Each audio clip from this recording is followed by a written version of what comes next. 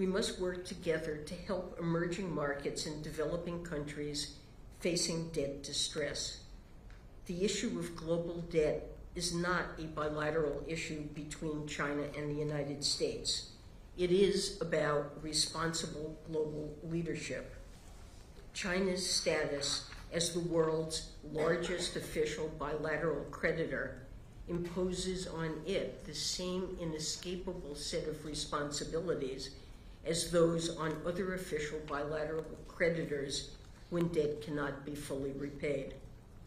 China's participation is essential to meaningful debt relief, but for too long it has not moved in a comprehensive and timely manner.